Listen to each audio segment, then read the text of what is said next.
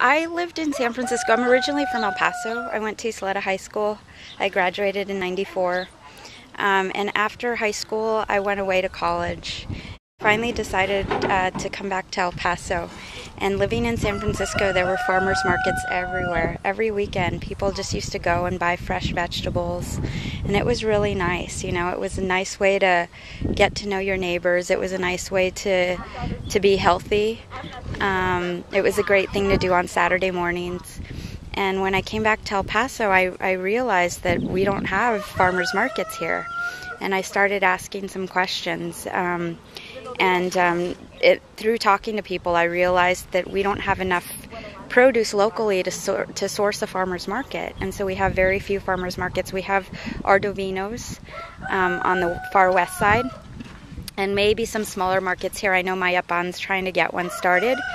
But I felt like, you know, our community could really benefit from something like this. And so what I realized was that we needed to start a community garden.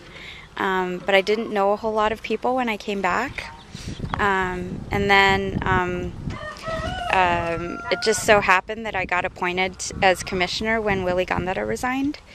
And through that, it was just an opportunity to get to know all my neighbors really well, to get to know some people like me who are interested in improving the community.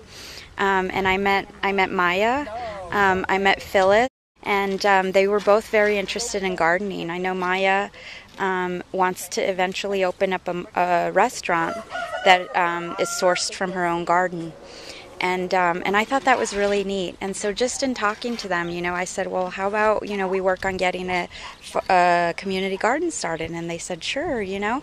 And one thing led to another. And Maya just thought it would be great. She said she had a lot of land, and why didn't we use this land?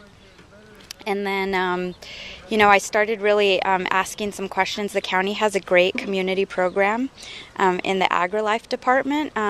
Any community member can call them up and get advice. They'll come over and diagnose your trees if they're dying. They've got, you know, PhDs working there who know a lot about farming and gardening. Dr. Iglesias at the AgriLife department has been the one to really help us plan out the garden. He did all the measurements for the plots.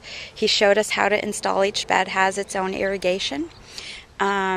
Using another community program that the county has, which is the service of the juvenile probationers who do community service, we cleared out this whole lot over several weekends.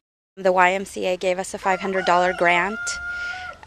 We painted the fence, we got the bales of hay donated, the pecan mulch was donated, and it just was something that came together through the work of everyone. It wasn't just one person, it was really everyone here on weekends.